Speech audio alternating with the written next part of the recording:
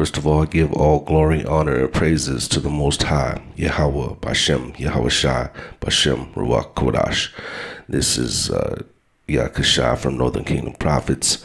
On this video, I just wanted to go in real quick and go over some scriptures and curses that pertain to the tribe of Gad.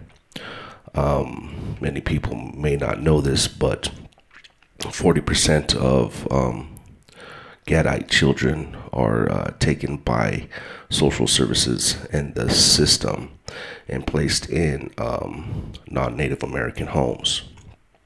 So this is still happening today, and this is something that they started doing back in back in the 1800s, but it's still continuing today. So much so that the Most High had to stop it or slow it down with something called the Native American Child Welfare Act, which helps Gadite families to keep their child, or at least keep them in the community of Native traditions. But here's some scriptures that pertain to that. First of all, we start off with Deuteronomy 28:15, because this is a curse. It says in the scriptures that this would happen to us for not following the Most High's commandments. Deuteronomy 28:15, but it shall come to pass, if thou wilt not hearken unto the voice of the Lord thy God, to observe to do all his commandments and his statutes, which I command thee this day, that all these curses shall come upon thee and overtake thee. And Deuteronomy, and these are some of the curses. But in Deuteronomy 28:46, and they shall be upon thee for a sign and a wonder, and upon thy seed forever. So this is still happening today. And this curse that we're talking about, particularly in this video, is that they are taking our children. Deuteronomy chapter 28, verse 32. Thy sons and thy daughters shall be given unto another people. And this is just plain. Thy sons and thy daughters shall be given to another people, and thy eyes shall look and fail with longing for them all the day long, and there shall be no might in thy hand. This means we have no power over this. I mean, the system is, they just, they do what they want.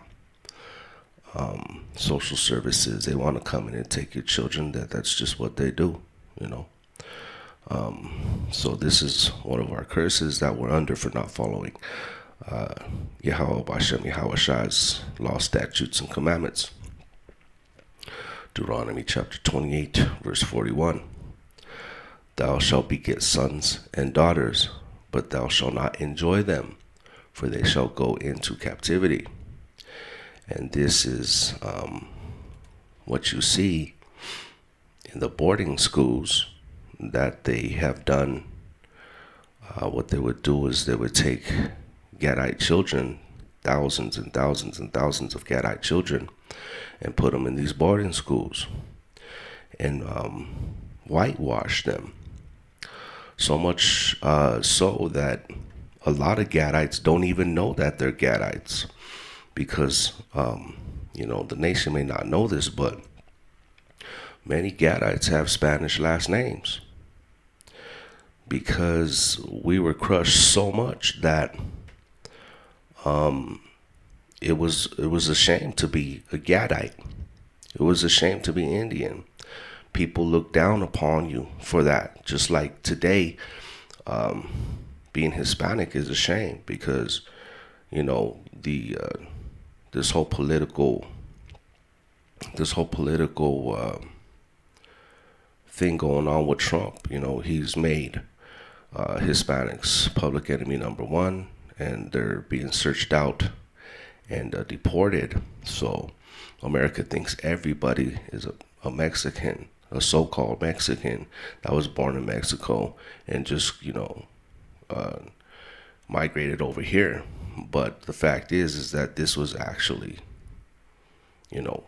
about 25% of America's land was Mexico. It used to be called Aztlan. But you can see thousands and thousands of children were cut off from their heritage.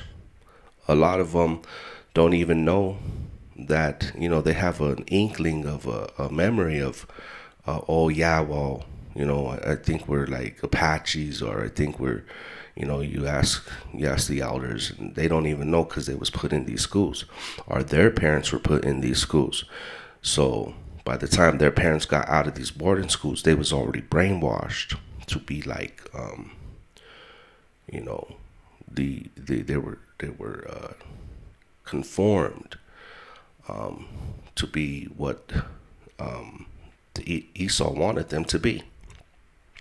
More like them. You can see in one picture they look like, Indios. In the next picture, they whitewashed them. They put a suit on them. They combed their hair to the side, and they shaved them, and they took their feathers from them. They cut their hair off, so they can be conformed and assimilated.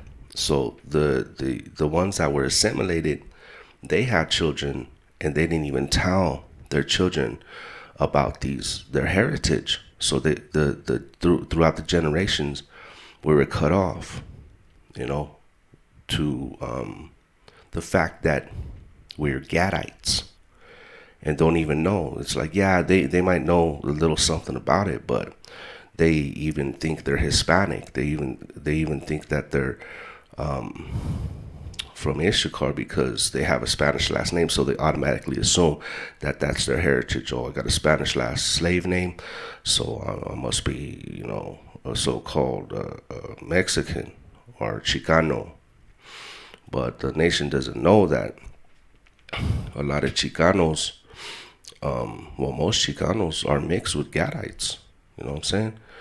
And this is something that the nation of Yasharalah needs to know, because not everybody with the Spanish last name is a so-called Hispanic. They're actually a Gadite just with the Spanish last name. And some Gadites don't even know that. They just assume that they're Hispanic because they have a Spanish last name, because they were cut off from their heritage through the brainwashing and whitewashing of these boarding schools. But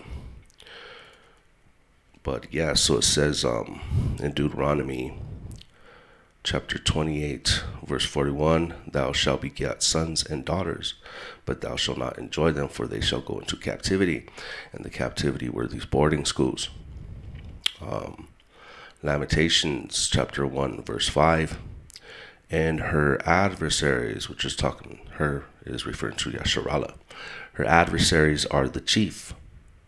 Her enemies prosper, which is the Europeans. They prosper. They've prospered in this land, and they are chief in this land.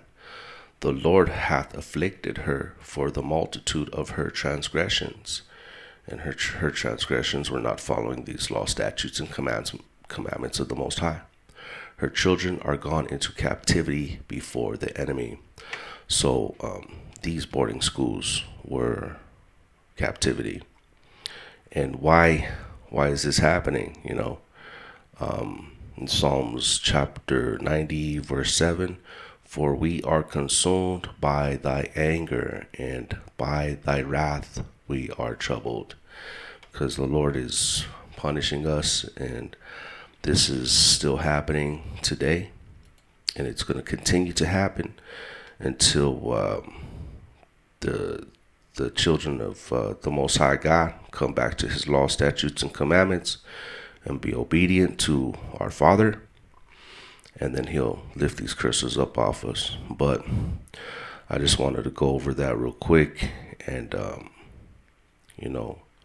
put out there some more curses that pertain to the tribe of Gad, because we are the true children of the Most High. And with that, I say shalom.